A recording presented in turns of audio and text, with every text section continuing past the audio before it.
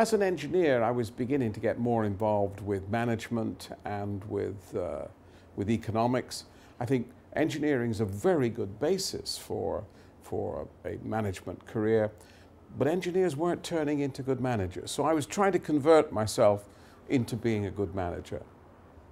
I wasn't quite sure exactly whether to try with something entirely new or to pick up entrance in the United States. A friend of mine had gone to Stanford and he was able to explain what he was doing there. But I rather liked the idea of setting off with something new. I rather liked the idea of being on the first course. It was called an MSc Econ, and it got its own, it was later, I think about 10 years later, MScs became MBAs. It was very much a sort of experimental approach, but I learned some very practical skills here. So for example, without knowing about accounting and finance, you can't be a businessman. That's the lingua franca of the whole thing. If you don't understand the numbers and the profit and loss and the balance sheet, the investment process, you're not going to be a businessman. We also had a jolly good program in behavioral science, which really gave us a good grounding in people. And in every company that I've run, I've always tried to make sure I've got a two-way process going throughout the whole company, which gets a leadership program into place, and a leadership program which is cohesive and is pointing in some direction which is predictable. Once I'd got the master's under my belt, I felt I wasn't quite sure whether I wanted to go back into the oil industry.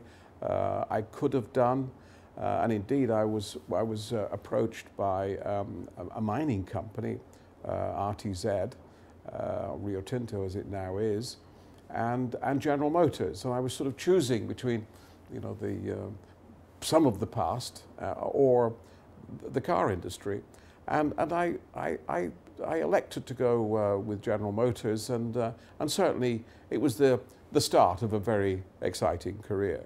Fairly quickly, when I'd got a grounding and a bit of General Motors paint on me, I was given profit responsibility for an organization of 250 people, and in a magnificent sort of place, an arena to sort of hone up your skills. I would have said that probably Jaguar would not have survived if me or somebody like me hadn't turned up when I did. I think their wits' end as to what to do with it. It was losing so much money. I think it had been held together by a number of people, and they'd been putting no resources into the company, and it was really at the absolute end of the track. They couldn't sell it to anybody, nobody would buy it. It was basically a dead duck. I deliberately set about to try and become a chairman. I realized that being a chief executive, and I would say not autocratic, but certainly purposeful, I thought that's not going to work as a chairman. And how to make sure I can, as it were, get a board of directors to work as a team. At first I thought it was the sort of nuts and bolts of knowing about the city and knowing about balance sheets and all this stuff was what chairman was about, but no, it's a leadership role. You're trying to create a team, and especially in our UK system of half executives and half non-executives, it's teamwork, and it's trying to make sure that you've got the critical skills being developed within the company, but also that you've got realism about those critical skills, and you've got a second opinion from your non-executive directors. I think we're all probably, as chief executives, we've all got a hint of, let's not call it madness, but let's call it purposefulness, which is overwhelming, a bit overpowering. And so really, you've got to temper that desire to get things done with a wish to do it well and to have some sort of wish to leave things better than you found them.